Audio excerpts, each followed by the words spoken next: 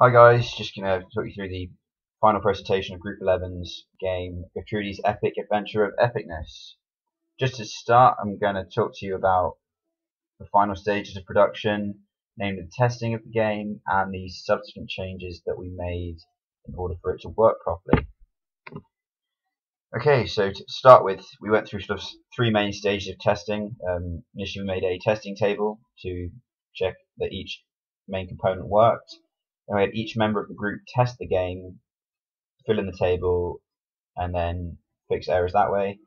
And then we took that further refined copy and had it tested on some users and had their feedback. So this is just an example of the testing table. So as you can see, the main issues we had were with Gertrude himself as well as collision of objects.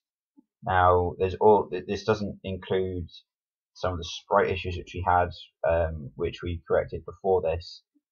But basically, the sprites for the robots were meant to change. Implementing this with the coding turned out to it completely wrecked the code. So we replaced the sprites with symmetrical sprites, so that you wouldn't have to code that change. But yeah, pretty much summarizes the main changes that were made. So yeah, there's also slight changes made to the sprite sizes, mainly for the environment sprites such as the walls and the lava, which initially were slightly off size, so just had to resize those quickly, which was a 5-minute job really, but just thought I'd mention that there. Next we went on to user feedback from children between the ages of 5 and 12, which was sort of our main target area, maybe a bit older. So the main issues we got from them were that there was no proper tutorial, so they were left without any real way of knowing how to play the game. So we fixed that by putting it onto the background, which you'll see momentarily. From the original game, we have sort of three main features that have stayed consistent throughout. A lot of the other things have changed quite dramatically. The first two, the magnetic claw and the puzzle format, sort of intertwine as you use magnetic claw to get around the puzzles. In this level, you don't really see too much of the puzzles, but you can understand the element that's there. With the magnetic claw, initially we were going to have a claw sprite that shot out as well, but coding that to leave the sprite, come back to it, and pull you along turned out to be a lot more complicated than we first anticipated. So we decided to just have it as a line, which you'll see later as well, mainly for the sake of efficiency. The original design as well didn't really change too much. Hence why we've kept this little guy up in the top left corner, as that was the basic idea from the start.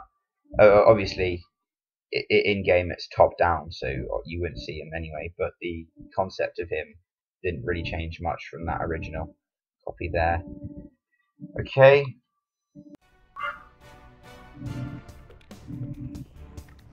Okay, welcome to the gameplay part of the video, just to demonstrate how to actually play Gertrude's Epic Adventure of Epicness. When you jump in, as you can see, the basic instructions are quite clearly written. WASD to move, point and left click to grapple in that direction, so as long as you're hitting the wall you can grapple towards it. As you can see, the artwork, the artwork is meant to resemble a sort of wasteland, plains type environment, with the colours slightly off to resemble that alien aspect of the game. So basics covered, just continue with the. So as the player goes through the level, they introduce the basic controls and the basic aspects of gameplay. So here we meet the first enemy. So security bot, you hit the security bot's field of vision, and you lose life, and you get sent back to the start. So just continue through, go again. So you get through, Now here you've got to be quite careful how you remove the blocks, otherwise you end up trapping yourself and you can't get through. Continue on. As I said, these static security bot fields, you step in them, you set time to start. And we have patrol bots, which have the same effect as standing in the sentry bots field of vision, but the only main difference being they don't have a field of vision and they're moving quite quickly here. So dodge through them. Continue on. Here they're moving slightly slower, as you'll see. There's a reason why, you'll see in a minute. So crash debris, sort of fitting with the theme of being crashed on a planet. So time this right, get across the lava without, yeah, there we go. And congratulations, you finished the level, you found the part. So that's just a quick run through of the game. And yeah, just going to leave it there. So doesn't ruin any more of the game for you, and hope you enjoyed watching and hope you look forward to playing it. Okay, thank you.